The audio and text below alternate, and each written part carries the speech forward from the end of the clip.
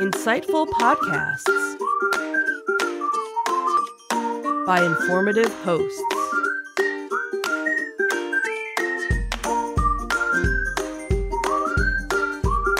Insights into Things, a podcast network.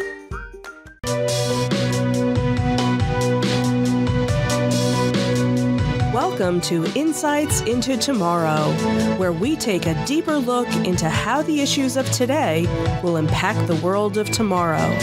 From politics and world news to media and technology, we discuss how today's headlines are becoming tomorrow's reality.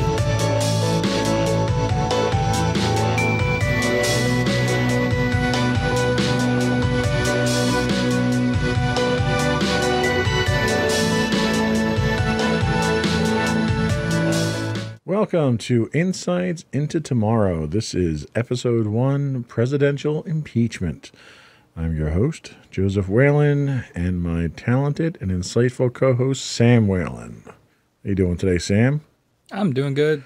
Thank you for joining us in studio today. Usually you are coming in via Skype, but we do have you in studio today. And we're going to be talking about what is probably pretty big in the news right now, and that is the subject of impeachment. And I think our challenge today is to do so without getting overly political, which I think you'll agree is probably challenging with this topic. Yeah, I mean, it's inherently political, but, we're going to do our best. So I would like to take a look at what impeachment is, a little bit of history on past impeachments, and then as we do with the show, look into the future and see what we think the current cycle of political impeachment will mean for the country. So let's get started. First off, we'll talk about what impeachment is and actually take a look at some of the text from the Constitution describing it.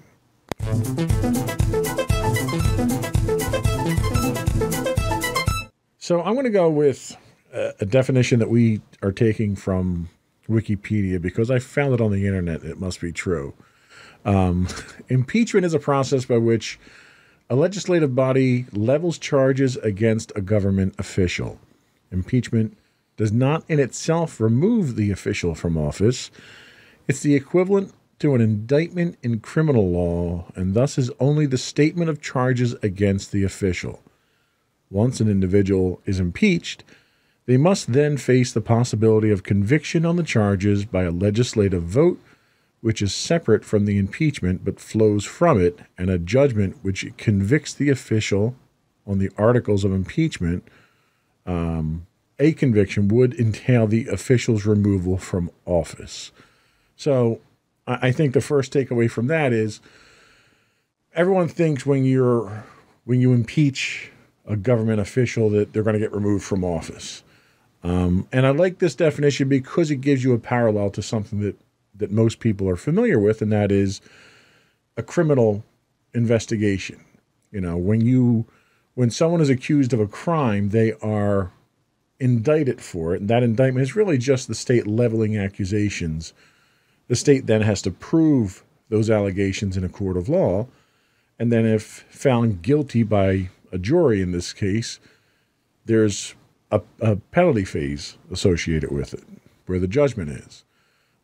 So it's important in our context here to understand that when we're talking impeachment, we're talking about that early stage of the process of leveling these charges at a president.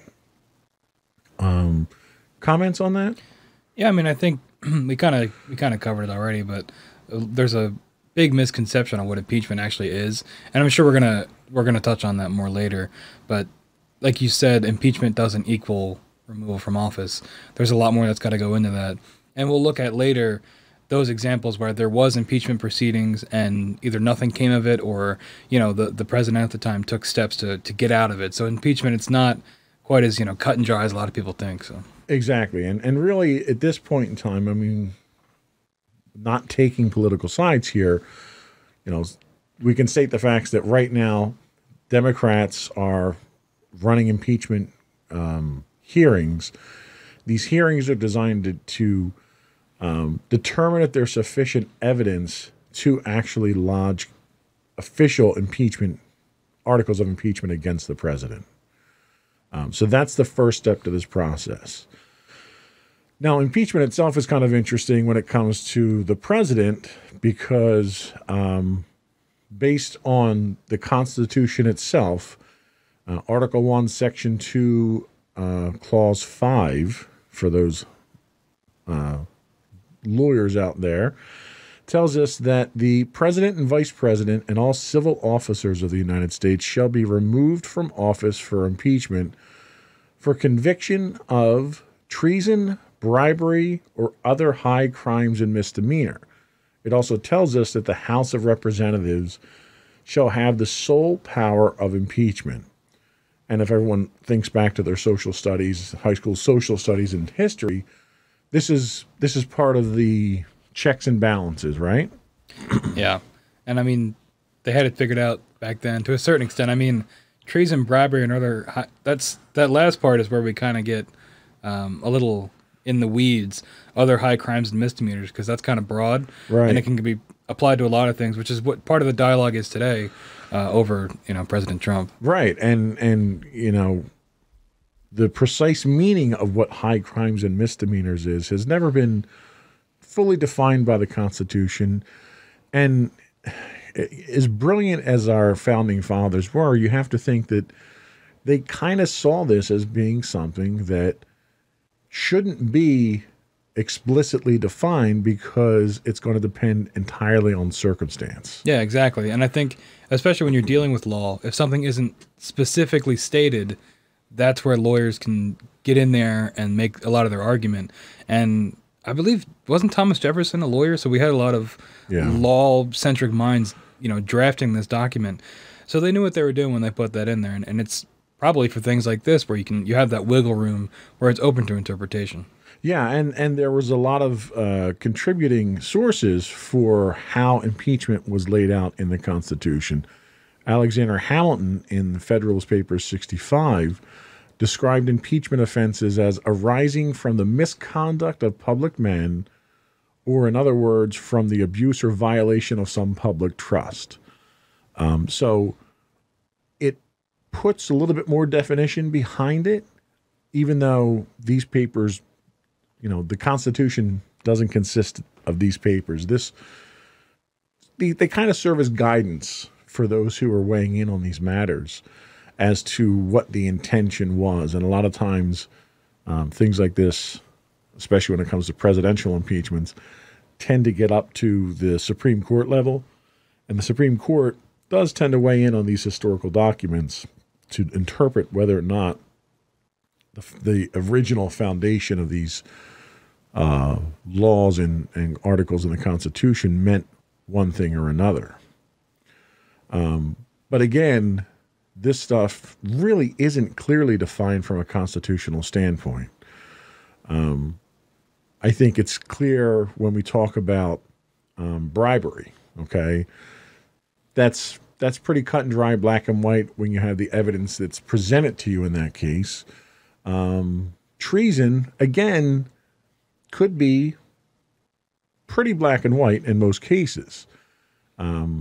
And I think one of the arguments that the Democrats are making at this point is President Trump's calls to have outside countries interfere or investigate. They're labeling it as interference, but investigate his political opponents is a form of treason because you're inviting outside governments to take part in our elections. And that's one of the clauses. We haven't seen articles of impeachment come out of the House yet, but I would suspect that that's one of the articles of impeachment that we're probably going to see them lean heavily on, and less so on the high crimes and misdemeanors because they are difficult to really define. Yeah, I mean, you had mentioned that the bribery and treason can be kind of cut and dry. And I'm not sure in today's world that they are, because I mean, for bribery, would you consider a high donation for a campaign, finance level to? It's not technically bribery, but if you've got lobbyists or someone that's funding your campaign, you're going to be influenced to aim for policies that they would want to go for. I mean, it's not bribery per se, but the effect can still be the same. And with treason, the founding fathers had no idea of the kind of global world that we'd be dealing with today. So when you're interacting with foreign governments, where do you draw that line of, am I helping the United States or am I furthering a more global agenda, you know? And that's a very good point. From a bribery standpoint, though, we do have other more modern laws. You know, we have campaign finance laws that are very well defined in this case. Some may say that they're a little too loose. Some may say they're too strict. But we have a set of guidelines that we can say, okay, if someone's giving you a campaign contribution, is it within these guidelines? Either it is or it isn't. If it's not, then it's bribery. Treason, I think you have a very good point there. Right now, treason is sort of held up as in the public interest more than anything else. If you're conducting political operations or global operations that are not in the public interest, because the president takes an oath of office to defend the Constitution. And if you're taking actions, and they're interpretable actions, but if you're taking actions that are contrary to the defense of the Constitution, that is clear-cut treason once it's been interpreted. So there's a little bit more wiggle room with those because they're a little more well-defined. High crimes and misdemeanors, well, first of all, we've already been told, the Department of Justice tells us that we cannot convict a sitting president. So then misdemeanors don't apply at that point, do they? If you can't convict him. And what crimes can you convict a president of? Well, if I can't convict him of a crime, then high crimes and misdemeanors are off the table at that point by definition. So it's going to be interesting, and we don't know where it's going to go. We might not even get articles of impeachment if there is not enough information that's found. But until we do, we're not going to know which of these they're trying to attribute to the president at this point in time. A couple of other interesting things. In the past, both houses of Congress have given the phrase high crimes and misdemeanors broad reading, finding that impeachable offenses need not be limited to criminal conduct. And I think that's one of the interesting things that we have here. You have a lot of controversy that seems to be swelling around President Trump at this time. People are on him for not releasing his tax documents. Well, there's not a legal requirement for him to release his tax documents. You have controversy around him inviting Ukraine and China to involve themselves in the political process. That's sort of where we're at right now, where are these impeachable offenses. But above that, you're looking at other things that are less criminal. For instance, there was controversy about President Trump having an extramarital affair. That's not illegal. So you can't be impeached for that, even though they're saying that it doesn't need to be criminal conduct. It's difficult to come up with articles of impeachment that don't involve some type of criminal activity. I mean, he did admit to sexual assault and then got elected. And there have been other women that have come out and accused him of sexual assault. And I know that that's a different kind of, you'd have to proceed differently with that because you have to deal with like statute of limitations and things like that. Right. And you'd have to try each of those cases individually, which would take a while. And he might be out of office by then anyway. So that might not be worth pursuing. But I think that is still something important to consider if we're looking at his criminal activity as a whole. Right. That's true. I mean, but again, is that something that a president can be convicted on? We saw similar charges lodged against President Clinton. And, he was acquitted of any charges in that case. So it's kind of shaky ground. It wasn't like, if you look at, for instance, President Nixon, okay, and we'll talk a little bit more about impeachment history, but, President Nixon was clearly involved once the Watergate tapes came out, and that's what led to his resignation. So he wasn't convicted on impeachment, but likely he would have been, because there was established criminal activity with a break-in and a cover-up and various other things. And they occurred during his presidential term. One side of the argument can say you can't impeach a president for activity that happened before he was in office, in which case the sexual assault charges against Trump, which he was never convicted of, wouldn't apply either. People are using that to basically say that he doesn't need to release his tax returns either, because the information they're trying to get from his tax returns were prior to his being elected to the office. And one analogy that I had read, and I forget the source that I found it at, basically said you can't hold a president accountable for cheating on a test in high school when he runs for president 30 years later. It just doesn't apply because it has nothing to do with his term in office. Yeah, I think the only way it would apply is just for the election. You know, it's more character examples for an election, and that's stuff that's supposed to play into what you vote. But in terms of criminal proceedings, I mean, there's not a whole lot you can do, but you'd have to speak with your vote and speak with electing an official that you feel morally is acceptable among other, policy and all that. No, you're absolutely right there, and to point that out, because these are things that should have influenced an election, and they did, because this information came out before an election, and President Trump won the election. So clearly the American public didn't really care too much about these things, if that's the case.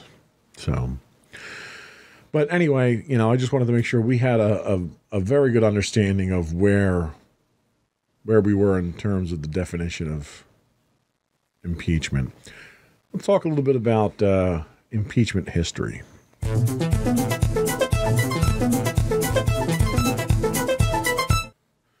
So there have been 3 instances of impeachment activity in the history of the United States. And this comes actually from the House of Representatives website itself, history.house.gov.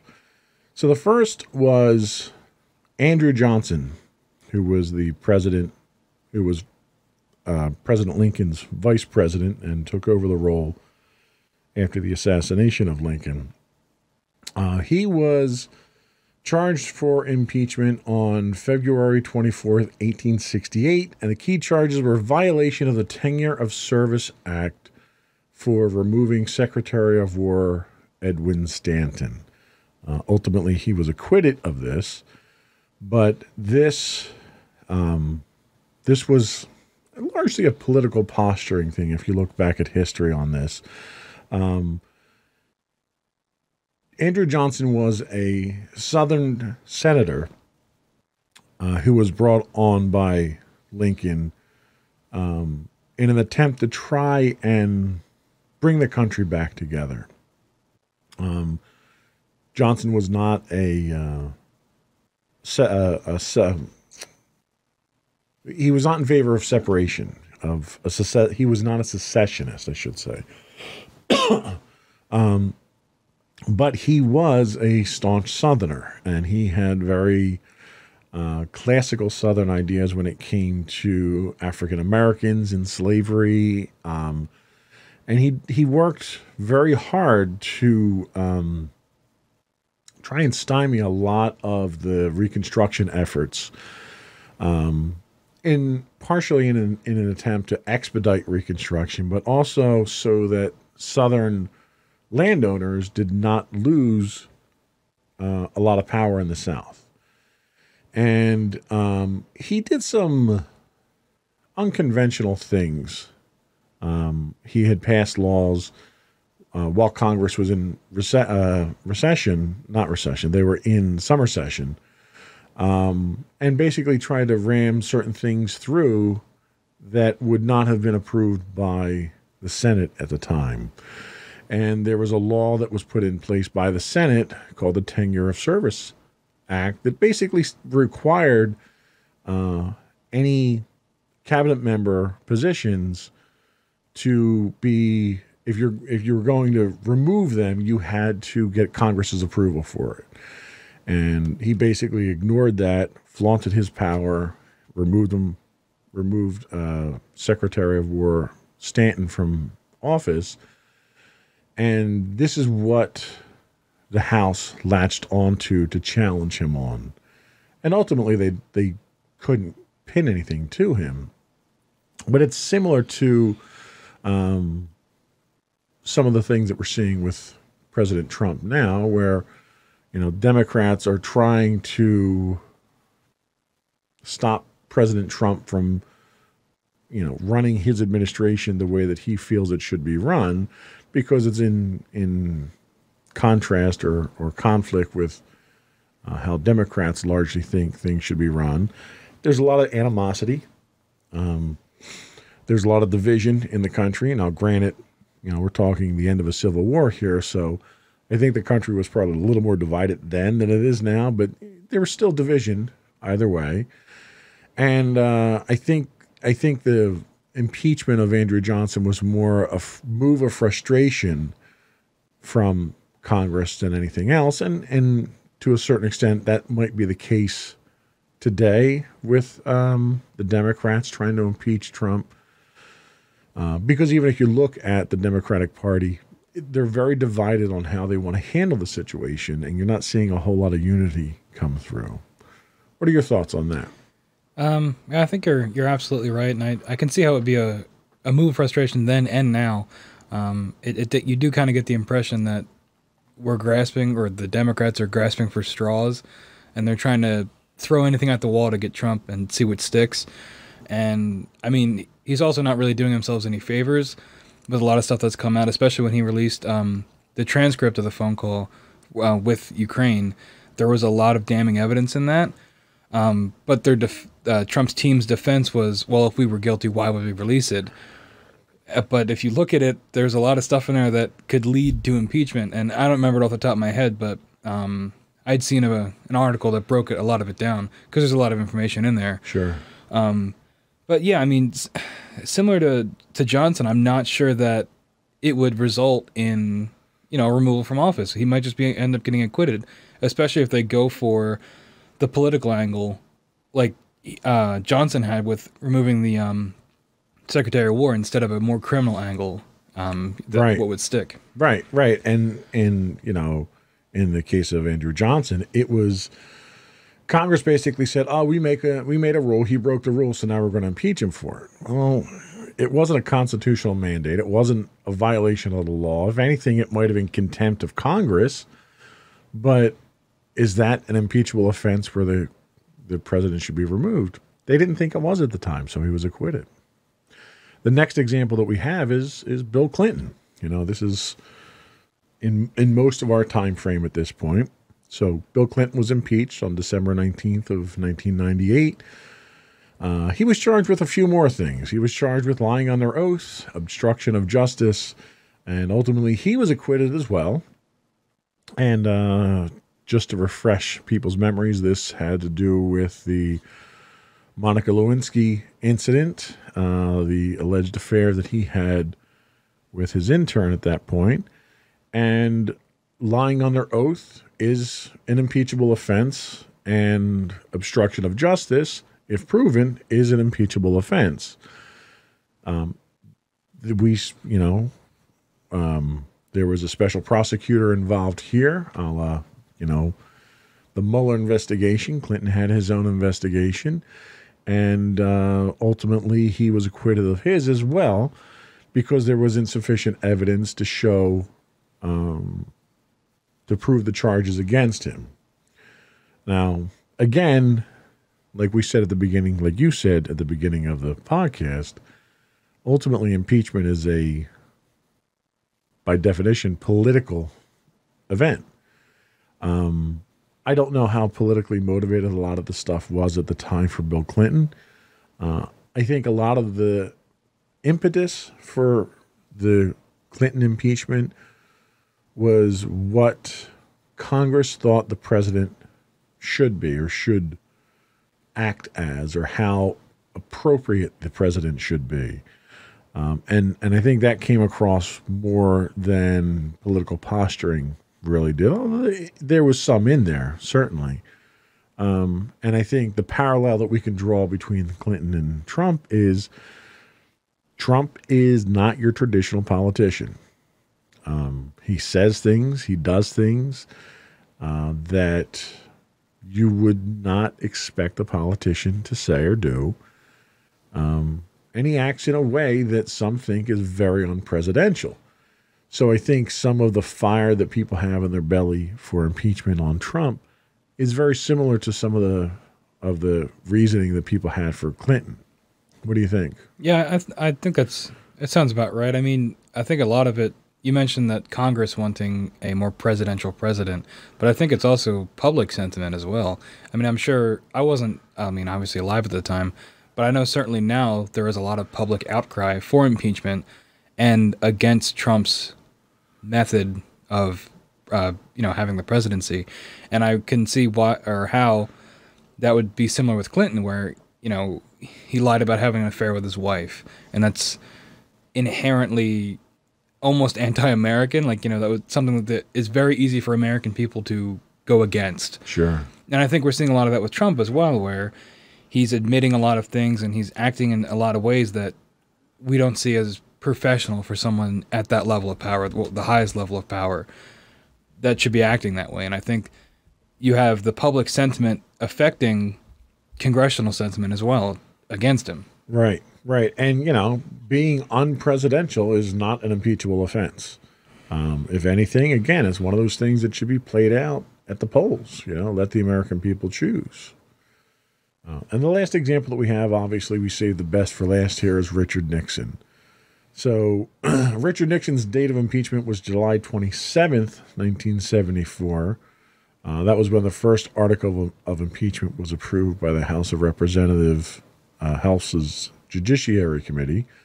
And his key charges were obstruction of justice, abuse of power, and contempt of Congress.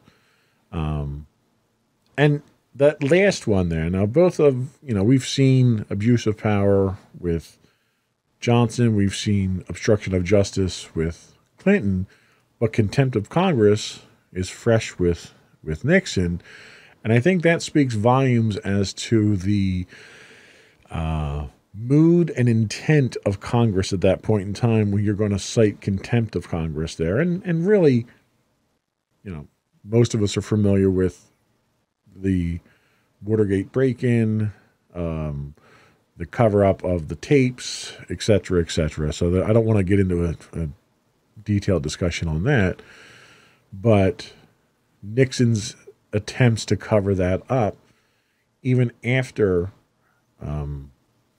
Congress had subpoenaed the tapes. Once the tapes became public knowledge, they were altered. There were sections of the tapes that were allegedly overwritten before they were handed over. Nixon initially agreed to hand over transcripts, which is not what Congress asked for. And when he finally gave the tapes over, there were these omissions in the tapes. And clearly Congress did not accept that.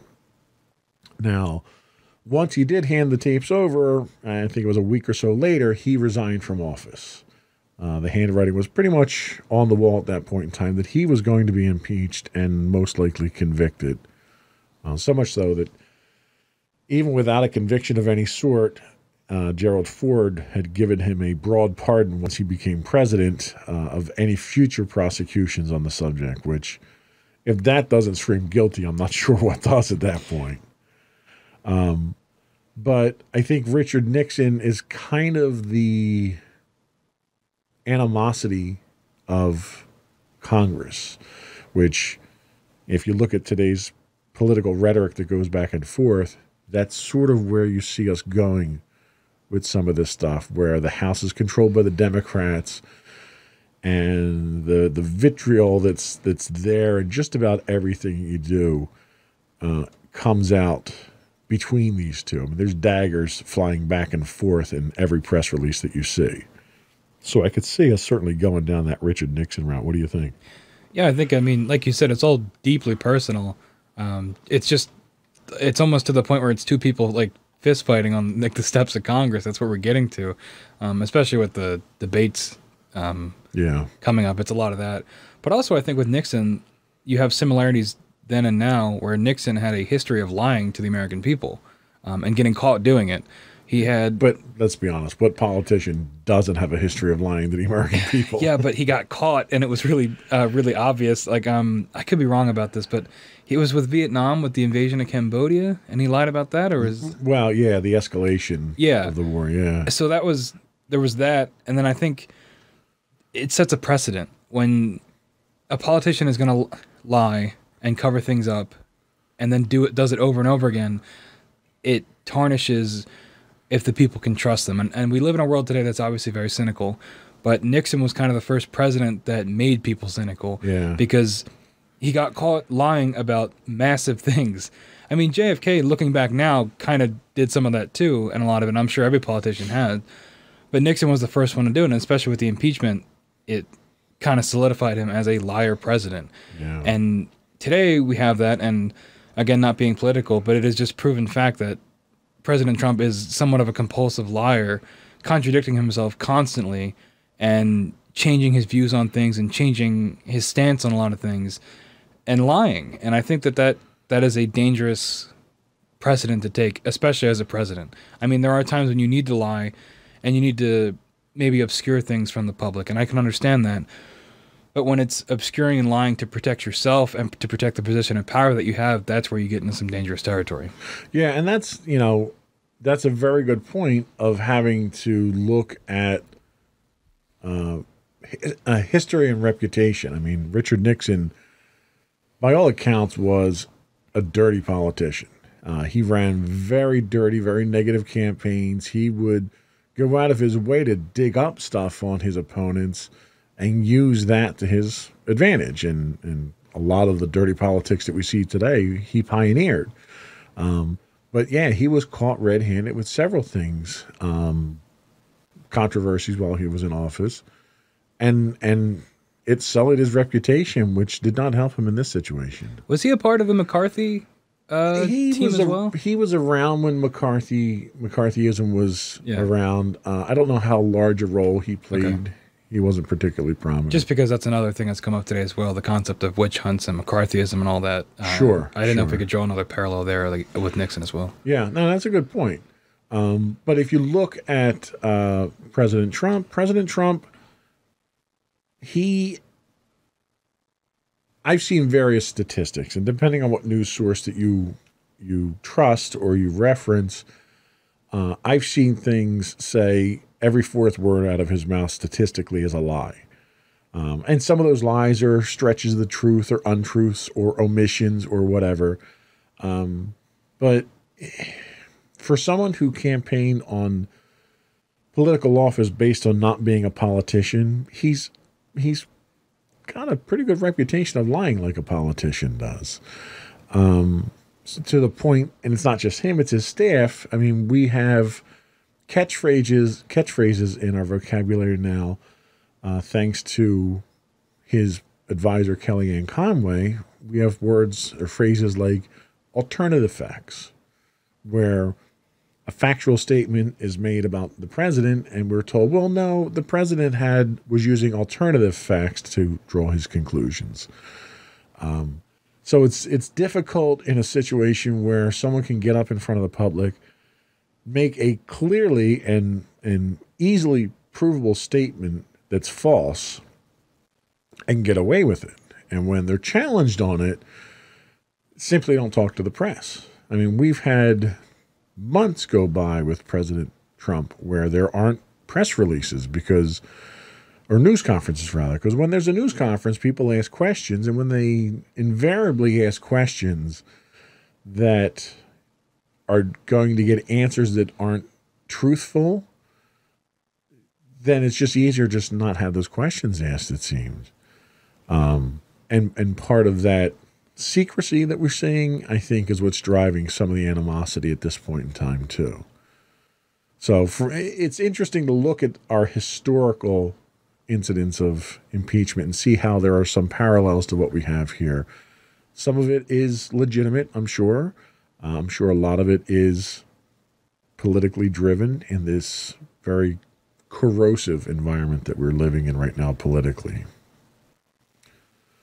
Let's come back and talk about the modern impeachment process.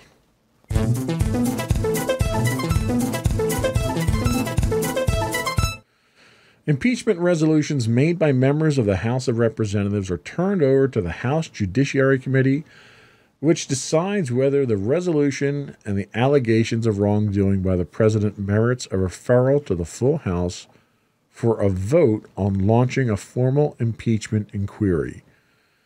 This is kind of a sticking point right now that we're running into, because one of the things that the Trump administration is calling for is that full House vote. Now, because the Democrats have the numbers, that full House vote will likely fall along party lines. But part of that is the opposing party who's being impeached has the right to call their own witnesses. They have their own subpoena power, and they have access to all of the documentation. And the situation right now is that call hasn't been made. So they're having impeachment hearings right now, which is a subcommittee event.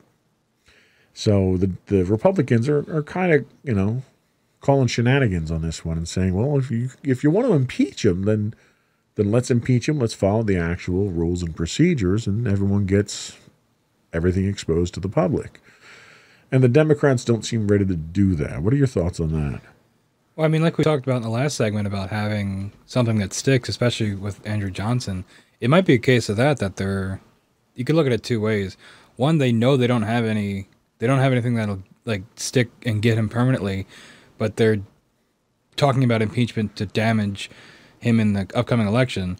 Or the second option is they're just gathering more evidence so that they have a full presented case. My guess is it's probably the first one, that they don't have enough to fully remove him and get him through impeachment, and they're just using it to damage him for the upcoming election, which could turn against them if he does what he did when he was originally elected and paints himself as kind of a martyr that's being dragged through the political mud by the ones that are always in power and the ones that are controlling everything, which could help him, on the other side. His proverbial drain the swamp. He's being dragged down into the swamp.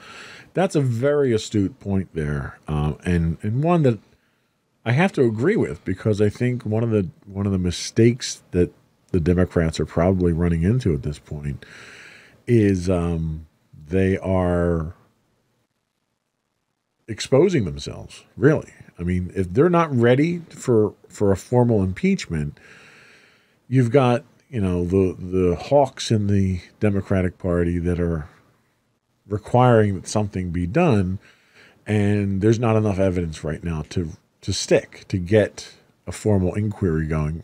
But the half step that we're doing here could very well play right into Trump's hands. He's a master media manipulator. And the last thing that you probably want to give an opponent like that is the fodder of, a half-followed procedure that would make him look like that martyr, that underdog that will earn more attention. And you're right, we're looking at very long times for impeachment procedures to go, and we're talking like 18 months. So that's well past the current election cycle. So even if they go all the way to impeachment with this, it's not going to happen during his current term. So it may turn out to be a mistake to have started down that path and given the president, their opponent, will say, an out for it. So the entire House of Representatives votes for or against a formal impeachment inquiry, needing only a simple majority or a single vote for approval, which they'll probably get approved. And if approved, the House Judiciary conducts an investigation to determine if there's enough evidence to warrant articles of impeachment against the president. The committee then drafts articles of impeachment pertaining to specific charges supported by evidence. The committee votes on each article of impeachment, deciding whether to refer each article to the full House for a vote. And this is getting ahead of ourselves because we're not at that point yet. No formal charges have been filed. No evidence has been offered. So we haven't gotten to that point yet. And for the sake of the country, maybe we won't get to that point or beyond. It's clear the aim of the majority of the Democrats is really to get President Trump out of office. And I'm not sure that impeachment's the right way to do that. What are your thoughts? Yeah, I had mentioned this before, but the Democrats, and I know we're going to keep saying it, but we're trying to avoid being political. But just from my point of view, the Democrats seem extremely desperate because Trump took them by surprise initially and won the presidency. And I think that they don't want to underestimate him again. But I also think that they're playing themselves out of it because they're doing something like this where logically you would think, oh, he's under impeachment investigation. That will take away votes from him because he's seen as a criminal or as someone unfit to have the office.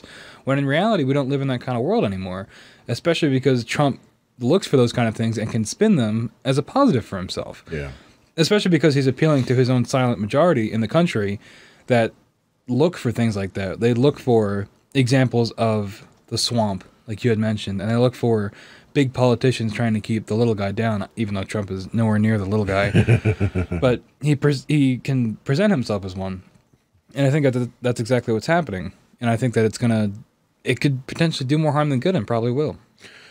Yeah, and I don't think it'll help the Democratic election process at all, having Trump under impeachment without having articles of impeachment there. I mean, if the Democrats are unable to file charges against the president and present concrete evidence, it's probably going to backfire on them in the election, and it's going to have the exact opposite effect. But that's just my personal prediction there.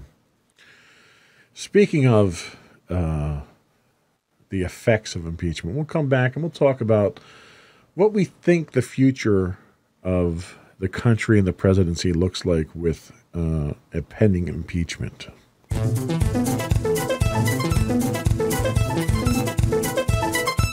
So everyone who's attended high school knows that should the president be removed from office, he would be replaced by the vice president. In this case, Vice President Pence would assume office. And I'm not sure that really has the effect that the Democrats are looking for. Vice President Pence largely supports all the same policies that Trump has. So from a policy standpoint, you're not going to get much.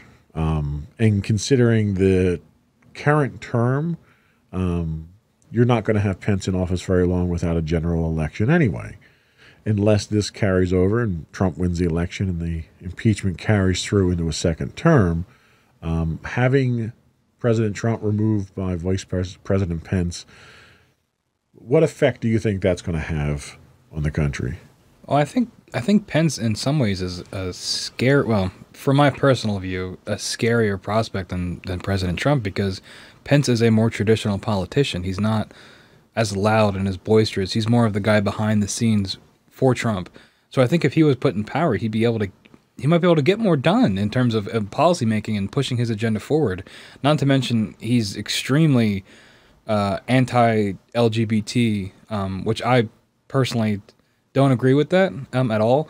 But I think that is one of the things that I've noticed about him that I think is particularly unsettling to see, and to have someone that is so vocally against that in office. And I know that you're not going to have the perfect person in office ever, but to have someone like that is politically could be effective and has those kind of views, I think would be a worse prospect than President Trump currently.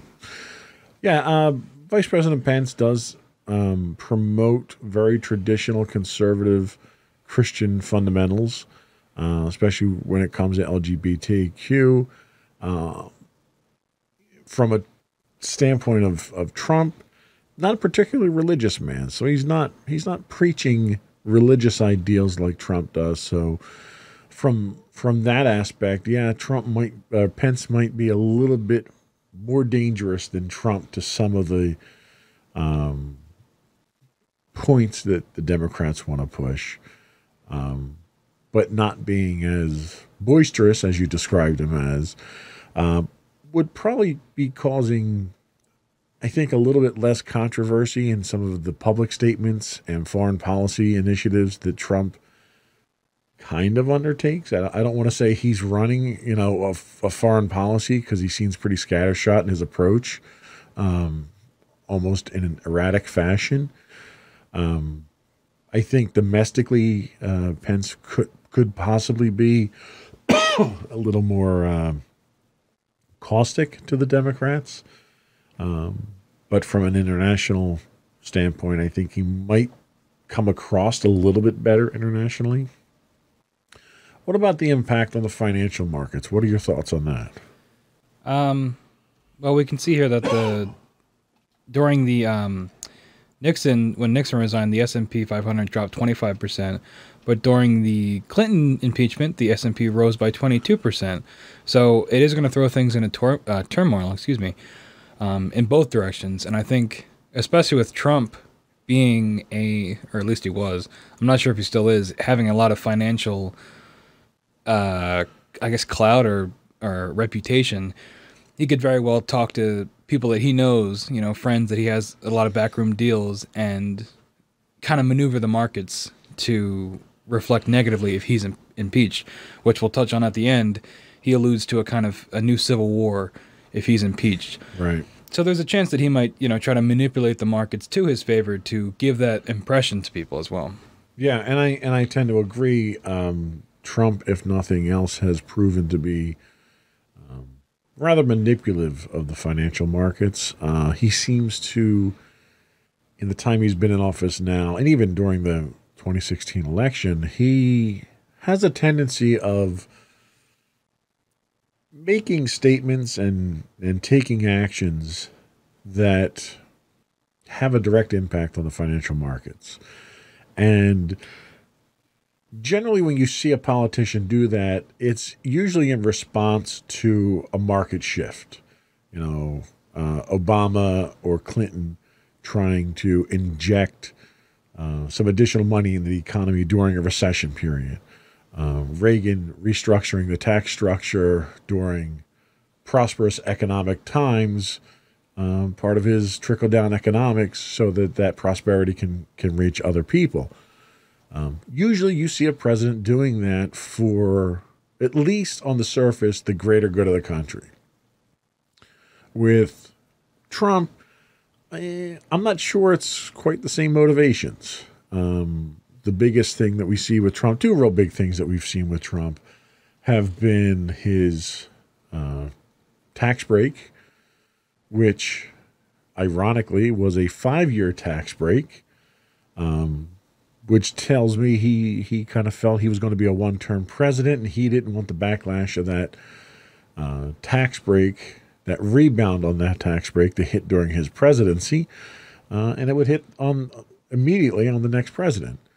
And the other thing is the trade war with China and various other nations that we're running into right now, where you're seeing trade goods, common trade goods, commodities, electronics, luxury goods are increasing as much as 25 to 30% to get them into the country now. And the cynic in me wants to know, who's profiting by that? Who's making that money? How much money is Trump and his family and his various enterprises making off of this? Because it makes no sense to do it if there isn't profit. So anything that happens from a Trump administration, I'm skeptical about from a financial standpoint. I have to wonder where the gain is, who's making the money, and as with anything with politics, follow the money. If you follow the money, then you'll see where the motive is. So my concern with the market from an impeachment standpoint is, yes, we know you're going to see volatility, but that volatility is going to be driven by inside people that are manipulating that market for their own good. And ultimately, it's not going to be the country that benefits from that, at least not as a whole. So there's a legal impact to consider with this as well. Donald Trump, back on September 29th, retweeted a tweet from a, we'll say, controversial pastor. And it said from Donald Trump's actual Twitter account, Real Donald Trump, if the Democrats are successful in removing the president from office, which they never will be, in parentheses, it will cause a civil war-like fracture in this nation from which our country will never heal.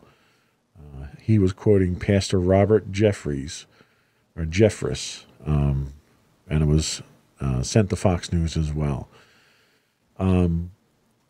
That scares me, quite frankly, that the President of the United States, even though these aren't his words, he's retweeting the, we'll say, threat in this case. Because to me, this is a threat that if Donald Trump is removed from office, there will be a civil war. What are your thoughts on that? I think he's just pandering to his audience. He's playing to his audience. I mean, he's historically, throughout his presidency and during his election, seeks to radicalize people, and he seeks to radicalize the, I don't want to say disenfranchised, but the people that have felt left out, and that just so happens to typically be people that are also white supremacists. Yeah. So I think by latching onto this and saying this, I personally don't think there would be a civil war. I think this is totally outlandish. But I think that by saying this, he's charging up those, you know, the alt-right and the white supremacists and the people that worship him to continue to be radicalized and to come and either literally or metaphorically fight for him come impeachment times. I mean, I'm not sure if, like we had the whole point of the show, if we'll ever get to impeachment proceedings. But if we did, I wouldn't be surprised if there were people radicalized, you know, alt-right people, you know, either protesting or trying to storm the Congress or something like that. And I think if he were to make the call to action, I think they would come, you know? And I wouldn't be surprised if he did as a last resort. Well, and there was an article in the Daily Beast that we cited in our show notes here, and they talk about this post and Donald Trump's involvement with it. And they basically said that the talk of a civil war-like fracture has been the theme of the right for some while now. It surfaced in this case in Charlottesville in 2017 during the violent clashes between white supremacists and protesters. And it was that same clash, when commenting on it, that Donald Trump labeled the white supremacists, labeled both sides as fine people, which a lot of people took offense to and thought it was inappropriate for a president to be labeling white supremacists as fine people. But basically the article goes on to say that the idea of the Civil War fracture has gone hand in hand with this prospect of a race war for quite some time now. And there have been talk of race war since back in the 60s during the Vietnam era. So this isn't a new concept, but I think this is probably the first time in history that you're kind of seeing it, if not promoted by, at least accepted by a sitting president of, you know, okay, so white supremacists really isn't that bad. They're fine people. And when you get that stance from the chief executive, where do you go from there to try and solve that? Well, I don't know. As you were talking about it, it made me think a lot about when Lincoln was elected prior to the Civil War. I mean, the South said, if Lincoln's elected, we're going to secede. And Lincoln didn't even show up on the ballot in some southern states. Yeah. And he still won. And it's something, it reminds me of something like that. I mean, the Civil War, the nation was still fairly new, and we had a lot of things we needed to work out, especially with the issue of slavery, which was the big one.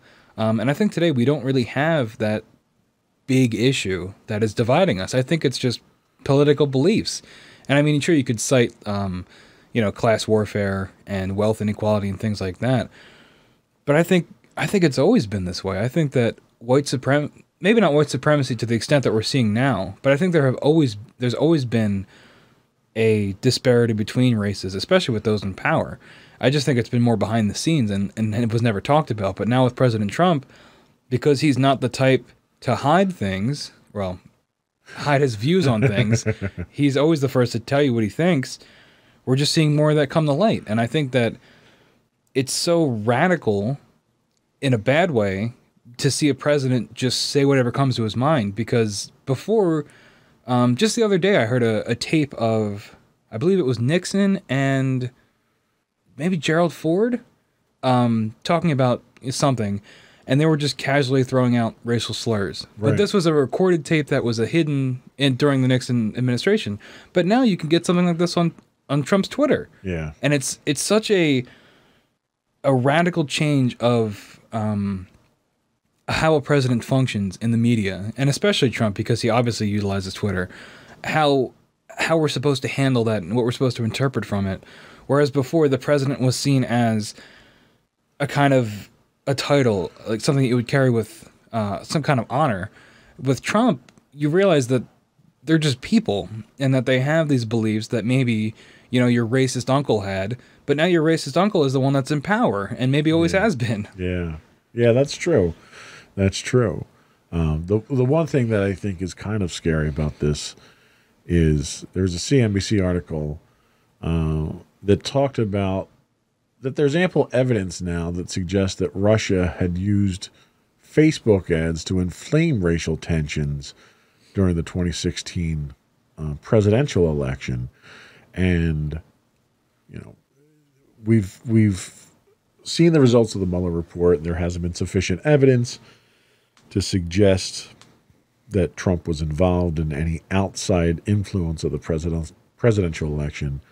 But there was sufficient evidence that came out of there to suggest that Russia was involved in influencing the election.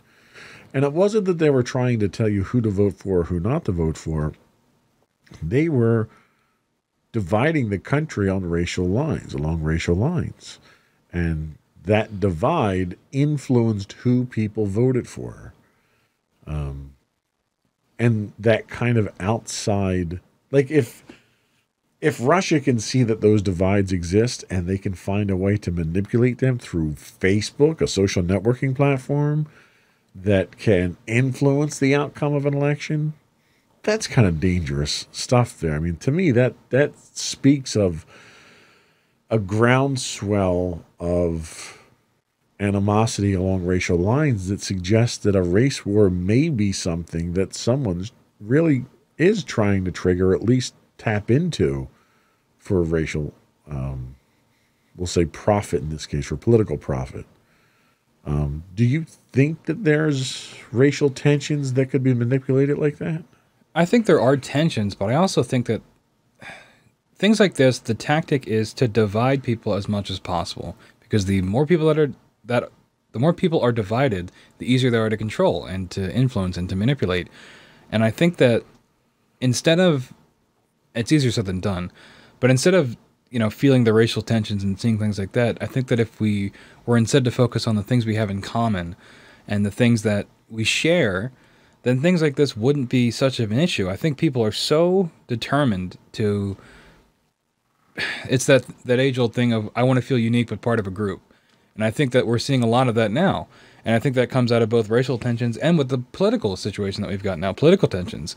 Because it's difficult to have a Democrat and a Republican talk to each other seemingly without some kind of animosity. And it seems like it goes to you as a person. It's not just your beliefs, it's who you are as a person. Yeah. And I think that that's a lot of the issue. And of course, Russia, who is, well, not really our enemy, they're another global superpower. It would make sense for them to want to manipulate us in this way, because it's the easiest way to do it, and it's really easy to do it, as you can see here, and the impacts that it's had now with, influencing our elections. Yeah, and it's not like the United States hasn't had a history of influencing other nations' elections. I mean, CIA had an entire division devoted to that. The Washington Post had an article that talked about some of the practices that Cambridge Analytica had undertook. Cambridge Analytica was deeply associated with the Trump 2016 campaign, they used something they called psychographic techniques, as opposed to demographic techniques. They basically would go out, take a step back a second, and kind of explain some background on Cambridge Analytica. So Cambridge Analytica is a UK-based company that had US operations, and they would accumulate data from multiple data sources, one of those being Facebook. And they did so by running this questionnaire on Facebook, and people would answer this information and give Cambridge Analytica this information for free. And then Cambridge Analytica would then basically scrape their friends lists and get information about their friends as well. And their job was to analyze all that data, determine who was, because, I mean, you and I are both well aware of the fact that the country is very polarized. And that tends to be the case in most other countries where they were active. It wasn't about taking someone who was a staunch Democrat and getting them to vote Republican. It was getting that group in the middle there, who was the undecided group, that swing group, and influencing them and manipulating them to do what you want. And that's largely what Cambridge Analytica did. And they learned this tactic in other countries. For instance, in Trinidad, they had a practice where you had two minorities in Trinidad, and they ran a campaign to suppress the vote. And they suppressed the vote with willing participants. Like, we've had voter suppression in the United States where people have been intimidated, they've been attacked, you've had poll taxes, all these other things to get certain people, certain groups not to vote. Cambridge Analytica was actually, we'll say brilliant. I'll give them the credit in this case. They were brilliant enough to manipulate the youth of this one minority in Trinidad to think that not voting was a way of protesting. We're not going to vote because all politicians are evil, all politicians are corrupt. And by doing that, they were able to swing 6% of the vote towards their target party, just by convincing the youth of the other party that voting was unfashionable. And really, it was brilliant the way that they did it. But they were employed to work with the Trump administration as well.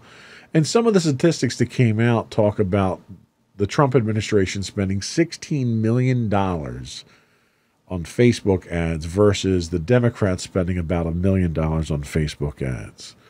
And this is the dominant social network that we're talking about here, and it's about manipulating people's perceptions, just like any political campaign really is. So Trump has really based his presidency on his nationalistic values, his Make America Great Again. But really, it's about dividing Americans along a class line. And that divide that's there, I think it's always been there. He basically drove a social media wedge right into the middle of that and separated it even further, and has been able to exploit that to his use. And I think, if anything, you're going to see that type of tactic and that type of split really exploited should he be removed from office for impeachment reasons. And I don't know if that's something the country could sustain or come back from. And I think that's what scares me more than anything else, is the divide's there. And most politicians traditionally have not attacked that divide, and that's the one thing that Trump has done. He's recognized that, and he's exploited that, and he's pushed that divide further apart. What do you think about that?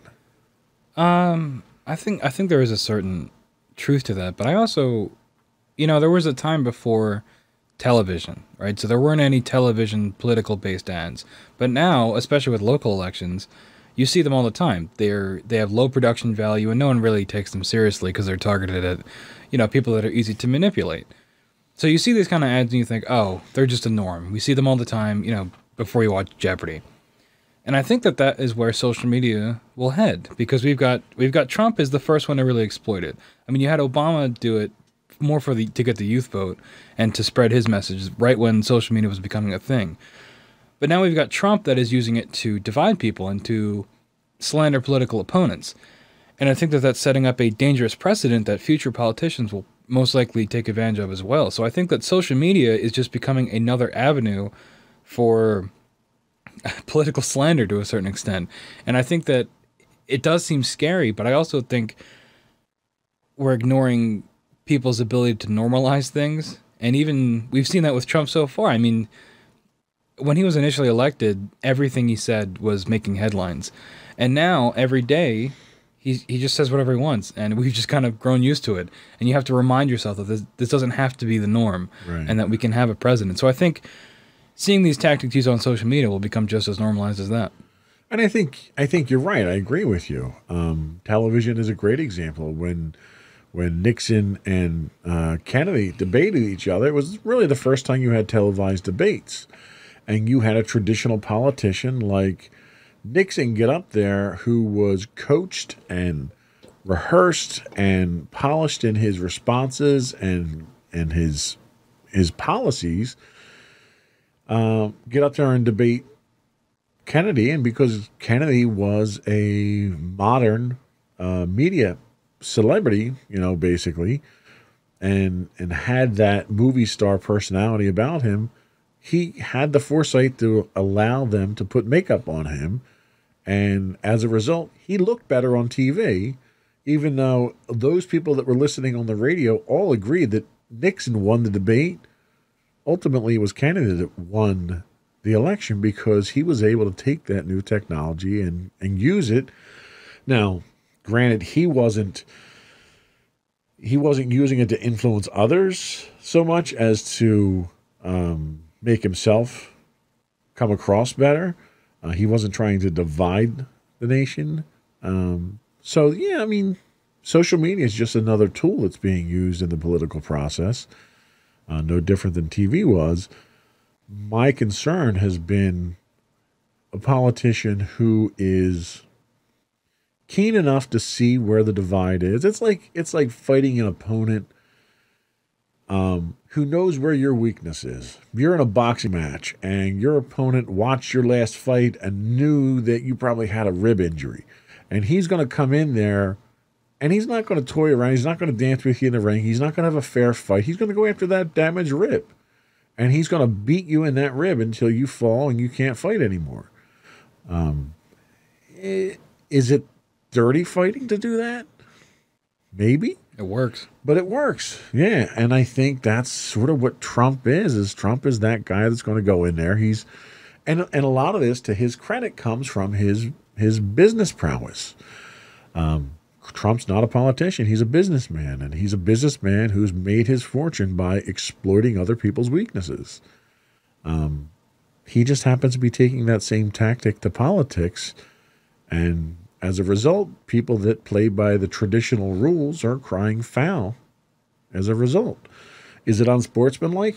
Maybe. But has politics ever been sportsmanlike? I mean, you've had political campaigns that have attacked candidates' dogs. It's like candidates' wives. And so it's like dirty politics isn't something that's unique to Trump. I think Trump may do it better than other people, certainly more effectively than other people. I think the thing that probably bothers me most is that we have those weaknesses as a society. We have those racial divides this far from the Civil War and with civil rights being at the forefront of a lot of our discussions. We as a society are still very fragile when it comes to that sort of thing, and we now have a politician who can masterfully manipulate those weaknesses. And I don't know, maybe I'm a little disappointed in society for being that fragile. Anyway, I think that was... And on a real high note. Yeah, well, you know. We're all doomed. I think that was what we had this week. Did you have any final thoughts for us? Just remind yourself that this isn't normal, and it doesn't have to be. Yeah, I think those are good closing words. This has been another episode of Insights into Tomorrow. We'd love to get your feedback. Feel free to email us at comments@insightsintothings.com. You can check us out on our website at www.insightsintothings.com. You can check us out. Our videos are up on YouTube at youtube.com/insightsintothings. And you can get the audio versions of this podcast at podcast.insightsintotomorrow.com. And I think that's it. Another one in the books. Thanks for listening, folks. Bye.